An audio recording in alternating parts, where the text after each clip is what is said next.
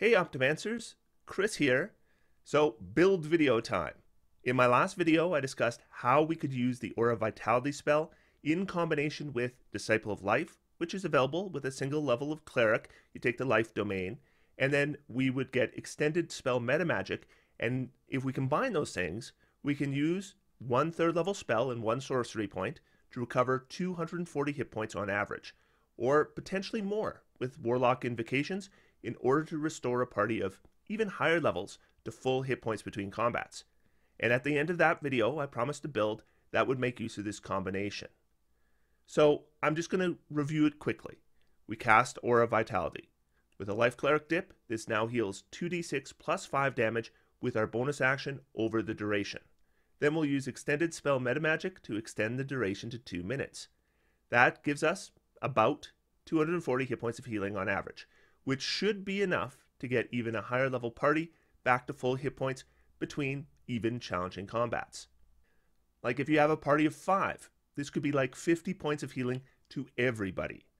The concept for this build is an unhinged party member. They love, and I mean love, the rest of the party in a way that might not be healthy, but very healthy when it comes to healing damage. I picture this character becoming very concerned when anyone in the party gets hurt, ensuring everyone remains at few or no wounds throughout the adventuring day so you can be together forever and ever. In combat though, I also want this character to be effective, and I want them to be like enraged when their beloved are attacked and bringing down damage on those enemies with Eldritch Blasts and Fireballs. This should include single target damage and area of effect damage, so we have that versatility.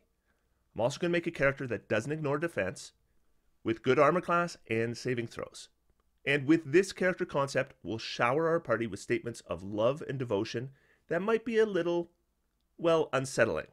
As mentioned, this character is not going to be emotionally balanced. In fact, we might call them the overly attached girl fiend. Now, with my builds, I try to avoid setting specific material because I generally like to assume that setting specific material is not necessarily going to be available to my viewers, so I want to avoid builds that you can't make. And this build can absolutely be made to work just fine without any setting specific material. But I've come up with a concept here, and thematically this concept comes more to life if we can use material from Strixhaven, a curriculum of chaos. So just starting off, this build, at least the build that's linked in the video description and I'm going over here, does use that. However, I am going to explain how you'd make this build be just as effective without using that material.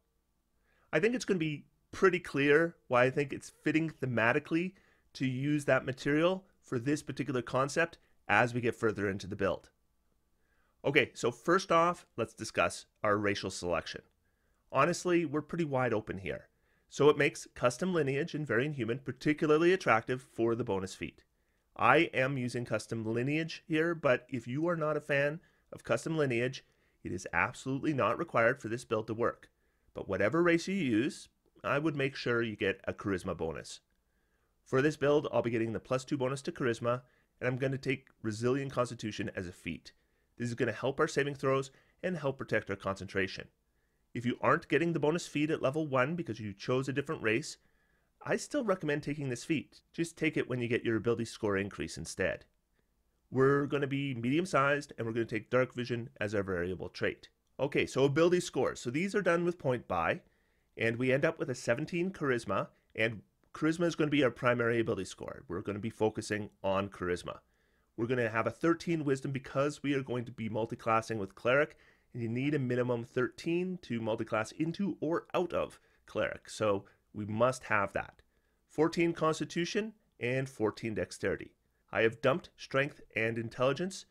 You can have one extra point, so put it in strength or intelligence, doesn't matter which. Our character begins her career as a perfectly normal and well-balanced individual with good intentions towards everyone, thus embarking her career as a cleric with a life domain. The reason I want to start with cleric is it ensures our armor class is good, because if we don't have cleric, then we're going to be stuck with, at best, light armor, and that's not going to be good for our armor class. So it's going to be 16 to start because we're not going to be using our shield at level 1. But at level 2, then we will start using our shield and it'll be up to 18. Once we get half plate, up to 19. We're also going to eventually get the shield spell, so we have that ability to boost it to a 24. Disciple of Life is the signature feature here. Eventually, this is going to be a huge boost to our Aura Vitality spell, but even at first level, this is +3 bonus to spells like Healing Word or Cure Wounds. For cantrips, we're going to start with a Guidance cantrip. This gives us a bonus D4 on ability checks that we can use for ourselves or to buff party members. Then we'll pick up the Light spell. This is handy utility. And then we're going to grab the Thaumaturgy cantrip. Level 1, we take this mainly to open doors at range or some other minor utility effects. Later on, you'll kind of understand how there could be some conceptual ways we might use this cantrip. Okay, so let's talk about our level 1 spells. First off, we're going to get Bless. We're going to get this automatically as a domain spell, and it is honestly the spell we want. Bless doesn't rely on our wisdom at all, so it doesn't hurt that we have the 13 wisdom. It is probably the best spell on the cleric spell list, at least at level 1, and it gives us something strong we can do in combat on the first round, especially if we're in a tougher combat. The second spell we're going to get through our domain is Cure Wounds, and a lot of people actually undervalue this spell because Healing Word has obvious advantages over Cure Wounds. But there's a couple things to note about Cure Wounds. I mean, the obvious thing is that a D8 means probably 2 more hit points on average from healing in comparison to Healing Word. But the thing I think a lot of people miss is that Healing Word requires that you see your target. So if you're in a fog or magical darkness or any other reason you can't see, you can still use Cure Wounds, but you can't use Healing Word. So I do actually like to have Cure Wounds on my spell list. However, we will pick up Healing Word as well. This will be one of our 2 selections. Why will we have both? Well, again, Healing Word has other advantages. Its advantages, of course, are that it's a bonus action to cast, and it has the range. So we'll have both. I mean, we're a life cleric, so it kind of makes sense for us to have both anyways. And then finally, I'll take Detect Magic. I'll be switching that out, but Detect Magic gives us a ritual option, so we can cast this without expending a spell slot, and of course at level 1, we just do not have very many spell slots. So there are 2 final things I want to mention about cleric casting before we move on and our cleric spell selection. So the first thing I want to mention is that we can switch out our prepared cleric spells after a long rest. Bless and Cure Wounds are basically fixed because they're domain spells, but Healing Word and Detect Magic we could switch out for whatever we think we're going to need. And if you find that you're not using something like Healing Word and Cure Wounds is filling the bill for you, well then go ahead and switch it to something else. Second thing I want to mention is you'll notice I didn't take any attack cantrips, and I didn't take any spells that require saving throws or to hit rolls. And that's because with a 13 wisdom, we're just not good at those with our cleric spells. We'll take those kinds of spells once we get into charisma casting. But with wisdom being 13, with our cleric spells, we want to do our best to avoid wisdom making our spells worse. Now, Healing Word and Cure Wounds both have a wisdom component to them, but because we are a life cleric, that additional bonus we get on those spells makes up for that.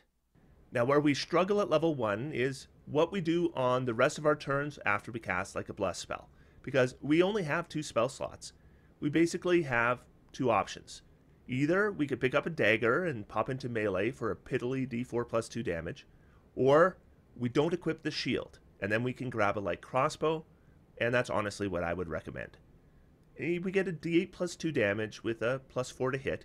That's not that impressive, but it is better than nothing. At level 1, I guess it's fine. As I said, hopefully level 1 isn't going to last all that long. Now, we need to discuss background, because here's where Strixhaven comes in, and for this build, it is relevant. So I have taken Quandrix student background. Our character was a student in the Quandrix College with an interest in math and physics. Now, I get that this is not necessarily available to you depending on your table. And if it's not, you can go ahead and take any background you like. It's fine. but it is going to involve a different mechanical choice later on, and I will go over that. But conceptually, for this particular concept, this really works for me. But I would assume that if you're going to play this build, you might change the concept anyways.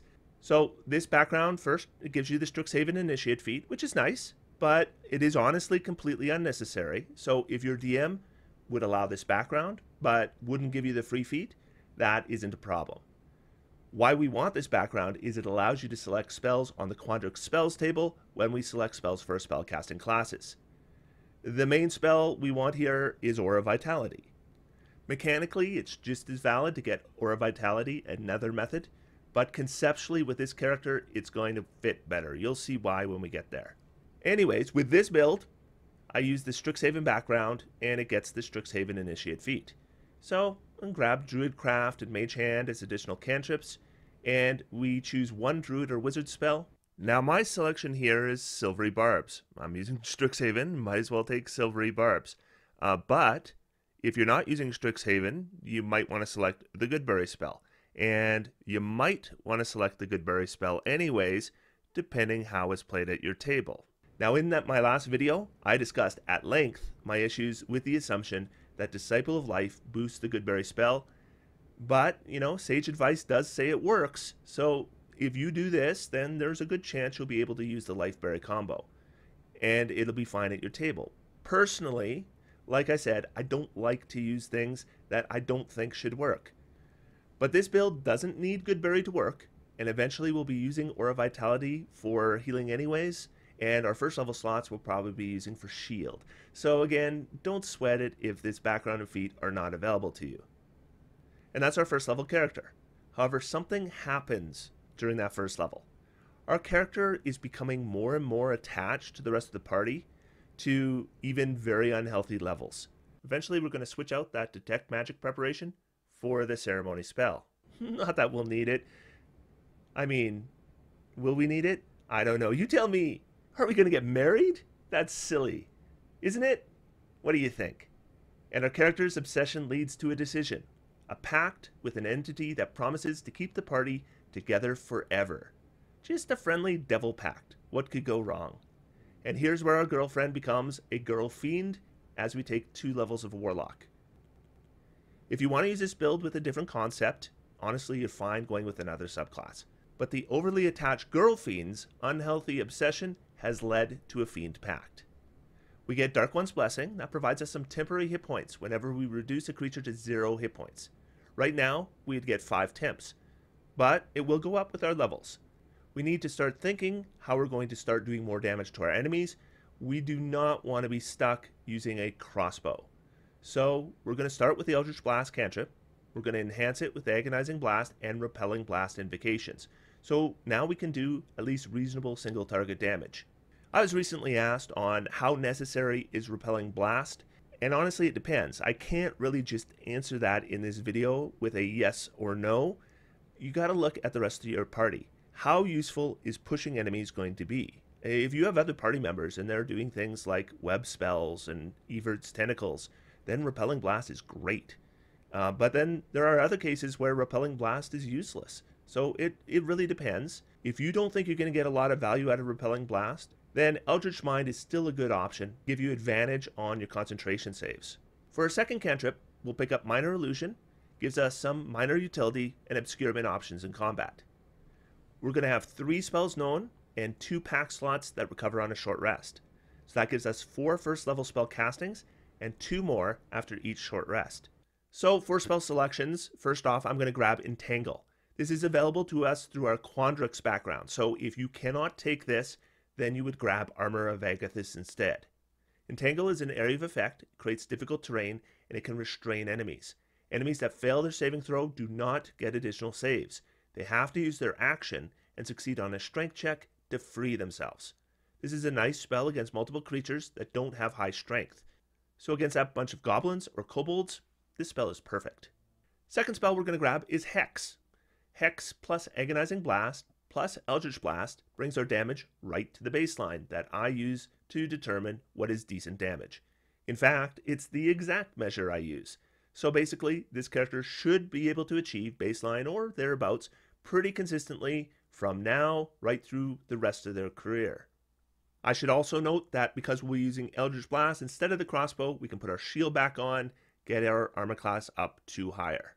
And the final spell we're going to take is Burning Hands. This is available through Fiend Patron. It's a 3d6 area of effect damage with a dexterity saving throw. So we have Entangle against low strength and Burning Hands against lower dexterity. It's not a great spell, but it will work with Dark One's Own Blessing, and often with an AoE, you can get at least one creature down. Now we're going to multi-class again. This time we're going to go straight 6 levels in Sorcerer. Now I talked at the beginning of this video why our Strixhaven background works well with building this concept. And the reason is we want Aura Vitality at level 5. Aura Vitality is an optional spell for clerics as of Tasha's Cauldron of Everything. So if the optional spells are allowed in your game, then you should be able to access Aura Vitality with a Divine Soul Sorcerer. Though I've noticed that if you use D&D Beyond, the Divine Soul Sorcerer doesn't seem to give you the optional clerical spells from Tasha's as options. But I think this is just an oversight on their part, because if they are used, then they are added to the cleric spell list, and then therefore they're legal selections for Divine Soul Sorcerer. And honestly, mechanically speaking, Divine Soul Sorcerer is probably a good move for us here from a min-max perspective. But from a conceptual perspective, I like Wild Magic here. Alright, so I need to add an amendment here. So I am recording this after my initial recording because I just finished a conversation where they said that no, it's not a mistake that D&D Beyond doesn't let you take Aura Vitality with Divine Soul Sorcerer. And so I guess the idea is that yes, Tasha's does allow Aura Vitality to be added to the cleric spell list as an optional class feature, but it's an optional class feature for clerics, so you would only get it if you are a cleric. And that's why D&D Beyond doesn't let you select Aura Vitality through Divine Soul Sorcerer. And that kind of floored me, because I thought for sure it was definitely legal, but now I'm not so sure. So I think you better check with your DM if you're going to do Divine Soul Sorcerer for Aura Vitality. Now, you could argue that this character is going to be dipping cleric, or we're taking this dip at first level, so maybe it has been added to the cleric spell list for them because they've done that. But yeah, I would check with your DM first. And I'm sorry, I've mentioned many times that you don't need Strixhaven for sure. Well, you might. So yeah, check with your DM before you assume that you can get Aura Vitality through Divine Soul Sorcerer. I like to stick to my concept thematics, and come on, Wild Magic Sorcerer, it's perfect conceptually for the unhinged character. And because we have the Strixhaven background that will allow us access to Aura Vitality, this can work. So if you can do the Strixhaven background, I recommend Wild Magic for this concept. But if you are just taking the idea of the build, the mechanics, then no Strixhaven background is required. But then what you want to do is take Divine Soul Sorcerer here. But for the build here, I'm taking Wild Magic. I've added all 6 levels, and that's going to take us to 9th level for a character overall. So first, and most iconically, we have Wild Magic Surge. It is definitely debatable whether Wild Magic Surge is a net benefit. However, if you play a Wild Magic Sorcerer, certainly if I play a Wild Magic Sorcerer, if I'm honest, the reason I'm choosing the subclass is because I want to roll on the table, because it's fun. So when we cast a sorcerer spell of 1st level or higher, our DM can have us roll a d20 to see if a Wild Magic Surge takes place. So remember, this isn't any leveled spell. This is just the ones we get through Sorcerer. If we roll a 1, there's a Wild Magic Surge, and we roll on the table to see what happens. In my experience, you should not expect to get very many Wild Magic Surges this way. I have played in campaigns where there's been a Wild Magic Sorcerer, and session after session after session, no Wild Magic Surges at all.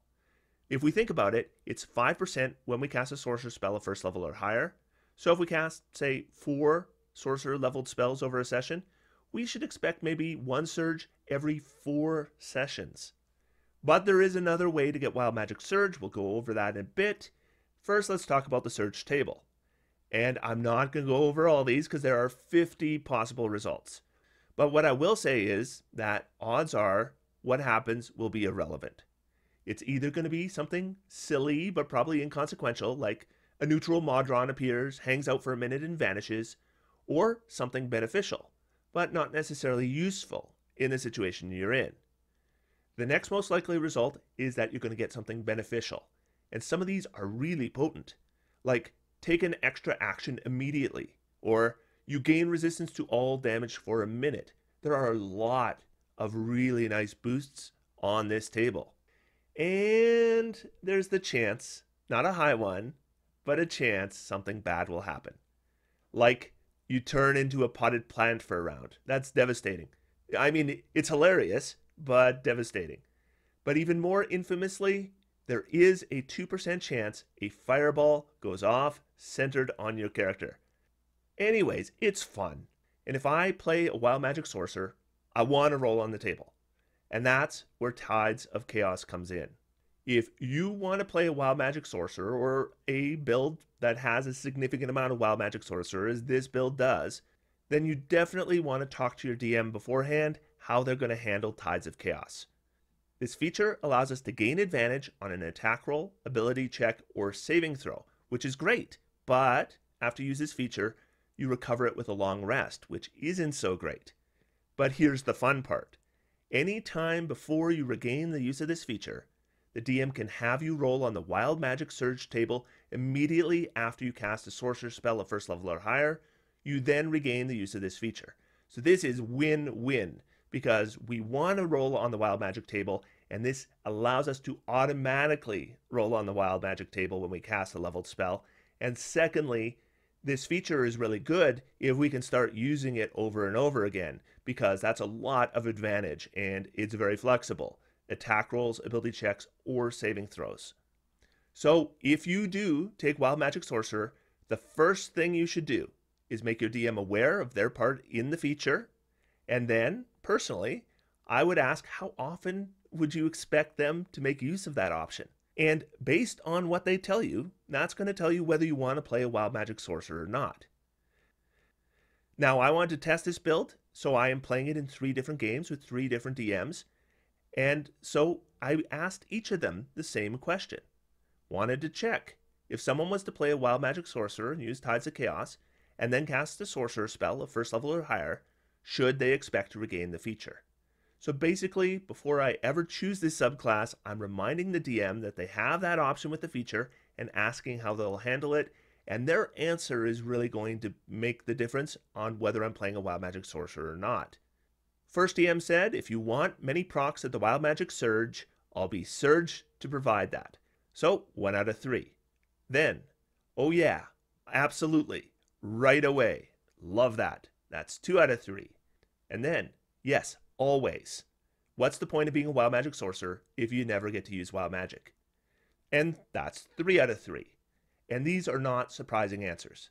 When DMs don't use Tides of Chaos Recovery as a way to have you roll on the Wild Magic table, in my experience, it's because either they don't know they have that option, and why would they, really? Like, I know I like to memorize the rules because, this is what I do.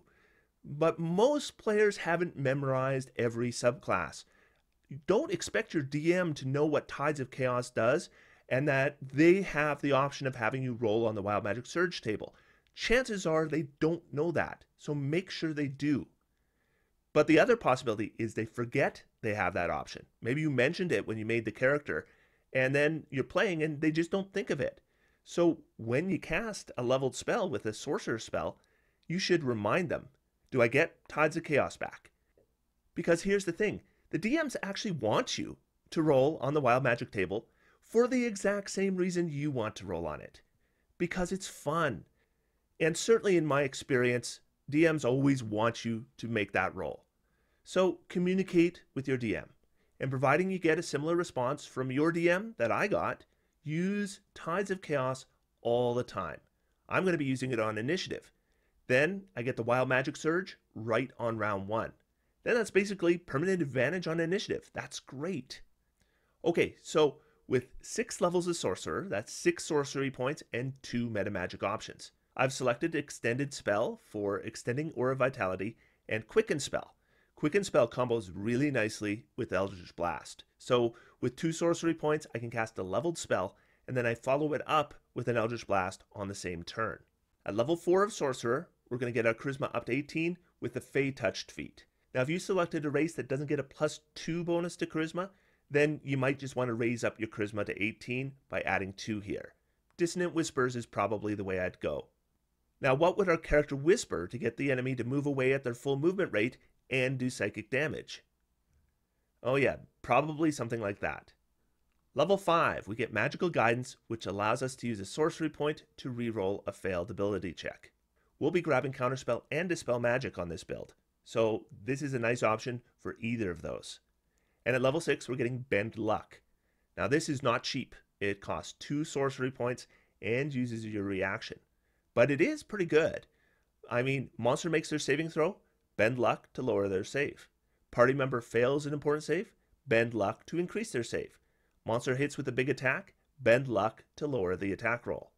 Basically, be on the lookout for really important rolls where the roll just didn't quite meet your hopes. That's when Bend Luck is worth it.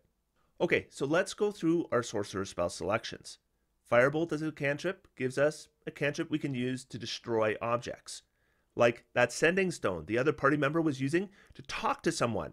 Probably their secret girlfriend they're cheating on you with. Then Mind Sliver.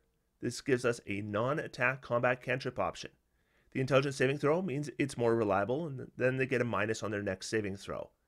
Thunderclap does damage to all creatures around you, so it would be an option if you were being swarmed, basically. Mold Earth, Shape Water, they're both going to provide some utility. Our cantrip list here is getting really big, so it's a good time to pick up those, once in a while cantrips.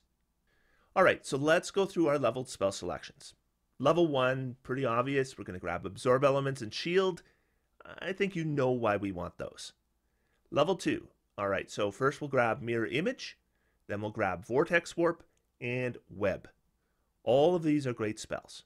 Mirror Image is good defense, doesn't use concentration, and over the duration will likely take 3 attacks against you and turn them into automatic misses. Vortex Warp is a fantastic teleport option.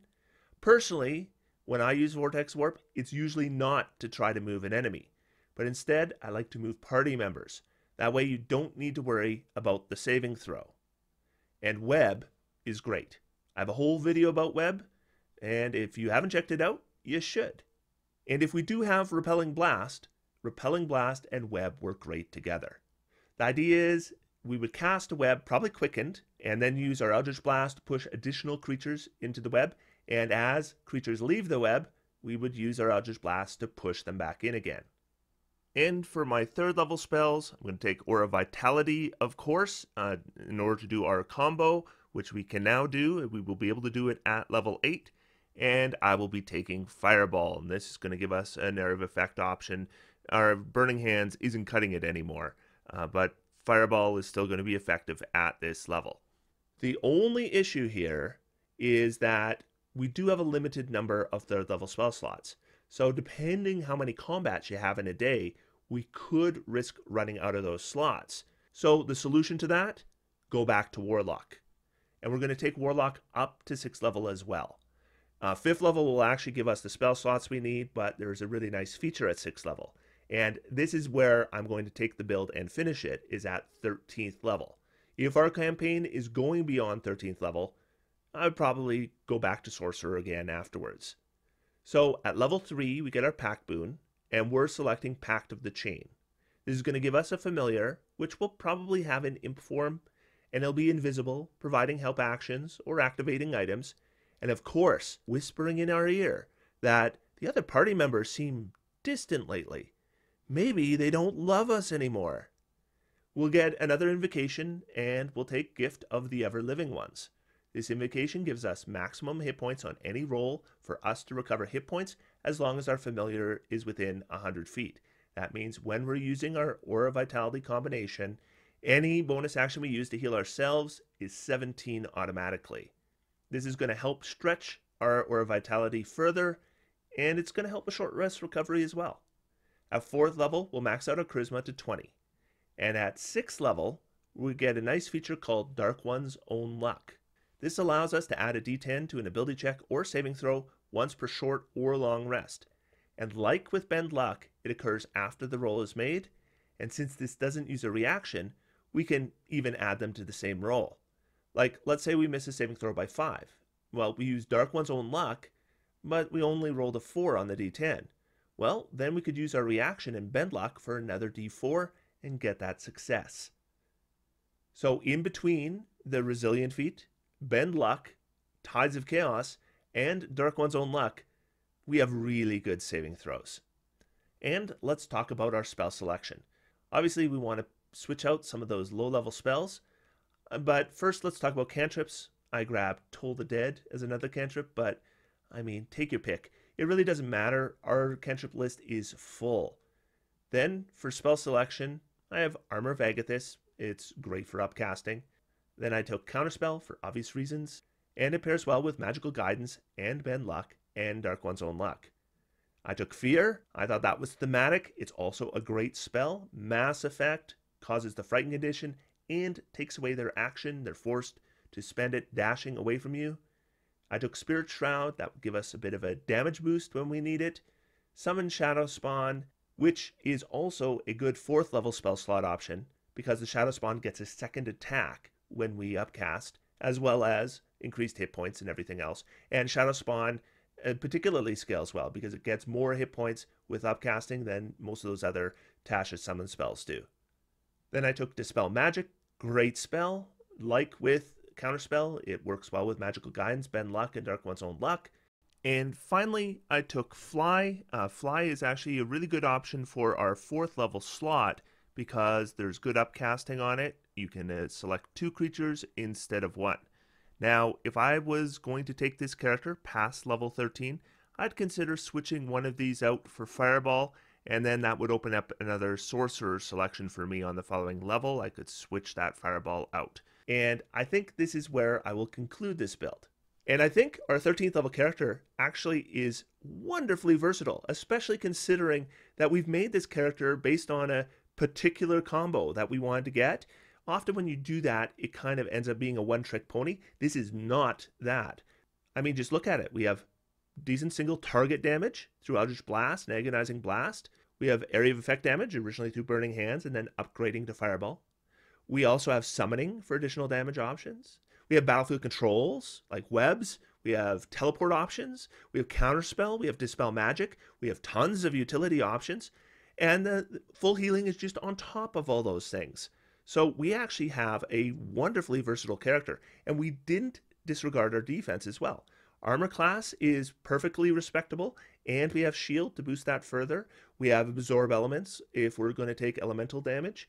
We also have decent saving throws and the ability to boost them in multiple ways. So we have reasonable offense, we have reasonable defense, and we have the healing and all that other stuff as well. So yeah, this character kind of hits a little bit of everything.